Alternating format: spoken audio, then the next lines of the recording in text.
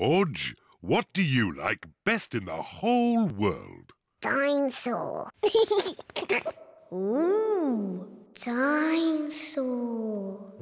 George's birthday treat is a visit to the museum dinosaur room. Silly old dinosaurs again. Dinosaur.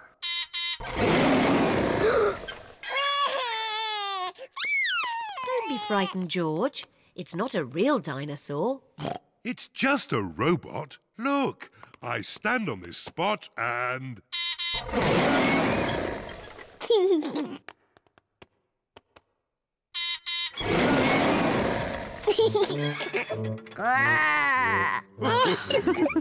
And now there's another surprise. All of George and Peppa's friends are here. Surprise! Mummy Rabbit has made a birthday cake for George. Can anyone guess what sort of cake it is? A dinosaur cake. It is! What an amazing guess, Peppa! Happy birthday, George! There's one last surprise. Follow me. What is the last surprise? What do you think it is, Peppa? It's probably something to do with dinosaurs. Oh, what's that? It just needs to be filled with air. I know. It's a bouncy castle. Peppa loves bouncy castles. But if it's for George, why isn't it something to do with dinosaurs? It is a dinosaur.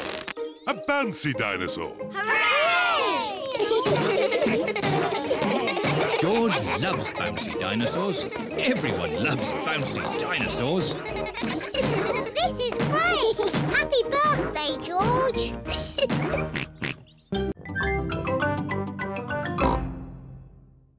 That bedtime story doesn't seem to be working. I'm the expert at telling bedtime stories. I'll have them asleep in no time. A scary dragon! Peppa, George, back to bed. But Grandpa hasn't finished the story yet, Daddy. I'll finish the story. I'll be down in a minute. OK, there's a boy, a beanstalk, a castle, a beautiful princess, a brave knight, a cook, a wizard and a scary dragon. And a very hungry king. So they all had a big dinner and lived happily ever after. The end. Then they had a party. And all their friends came.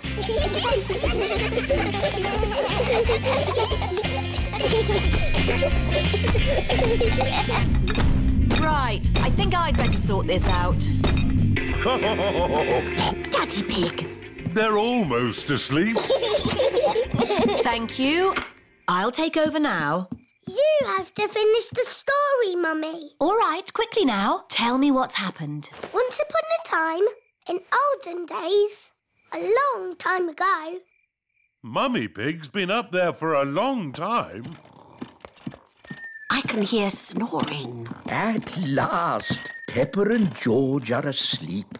And then they all lived happily ever after. The end. Peppa? George? Shush! Mummy is asleep.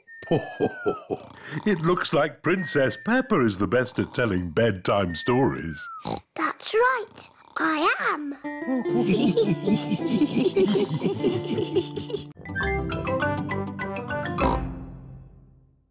Georgie said, I will carry you there. So Georgie Pig walked to the end of the world. He walked and he walked and he walked. Are you sleepy yet? No.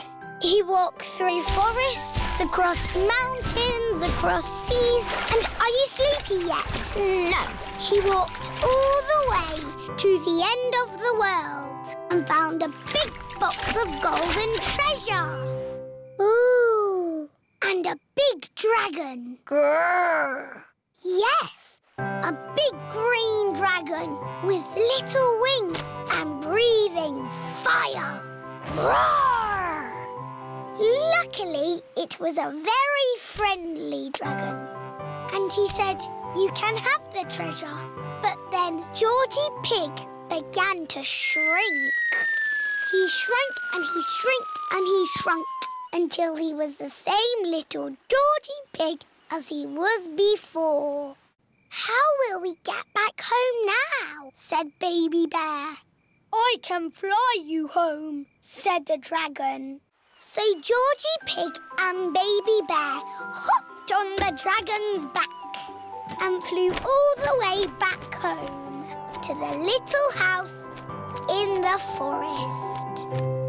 And then it's the end. George is asleep.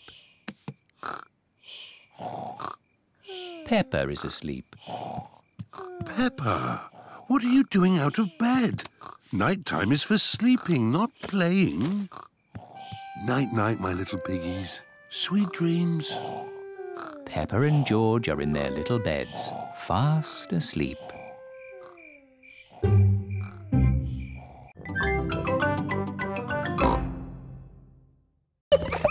This is fun.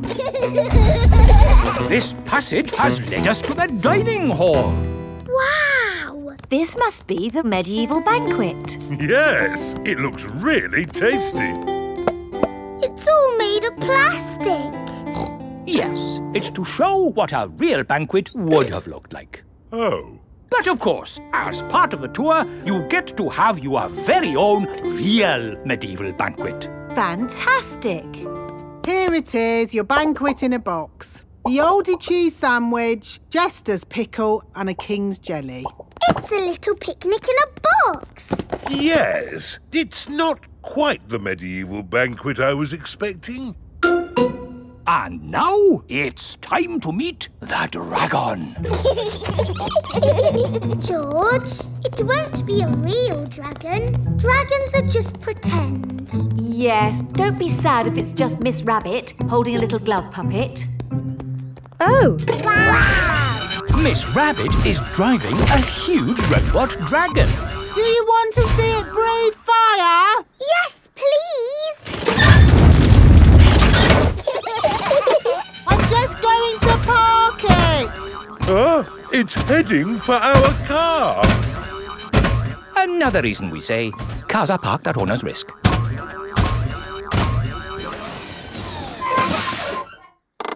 And that's the end of the tour. Hope you had a lovely time. I think that was George's best day out ever. George loves castles. Everyone loves castles. Anyway, there was also a dragon. Dinosaur. A dinosaur? Oh, yes, it wasn't a dragon. It was a dinosaur. Living outside was a huge, fierce dinosaur.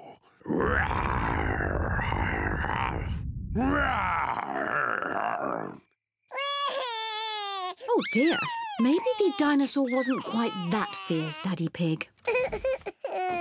Sorry, George. No, the dinosaur was very gentle. It ate lots of grass. Daddy Pig! Oh, sorry. I was being the dinosaur. Daddy, why is the princess called the Sleepy Princess? I'm coming to that. You see, the sun set, then the stars and moon came out, and everyone got very sleepy.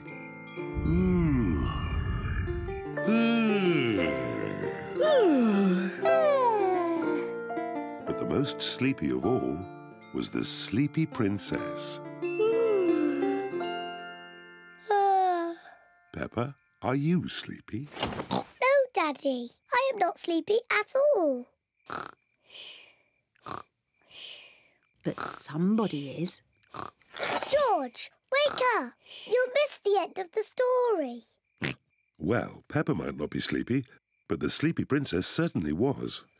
Looking at herself all day in the mirror had completely worn her out. Let's carry you to bed. Good night. The sleepy princess was so sleepy, she had fallen fast asleep.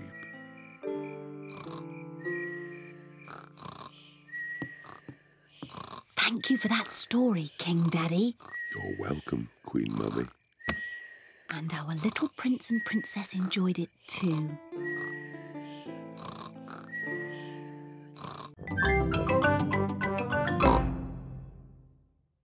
Come on, everyone. Coming, Daddy. Daddy, I'm Queen Peppa. You must bow when you speak to me. Oh, I'm most terribly sorry, Your Royal Highness. And what do you do? I'm your daddy. That must be very interesting. Yes, it's very interesting. And what room is this? This is the dinosaur room. The dinosaur room? George, this is the dinosaur room. Dinosaur! Where is the dinosaur? He's somewhere in the room. I can't see him. He must be very small. Actually, Peppa, he's very big. Wow! These are the bones of a real dinosaur.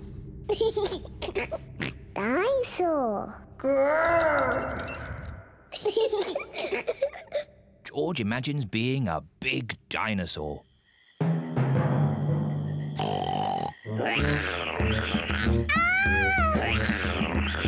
It's a dinosaur! Help!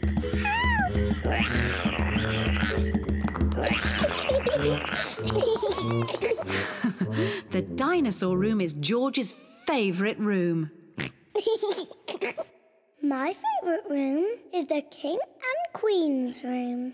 And it looks as if Daddy Pig is already in his favourite room. Which room is that, Mummy? The room with the cakes in. Daddy Pig's favourite room is the museum cafe. Come on, tuck in. Oh, yes.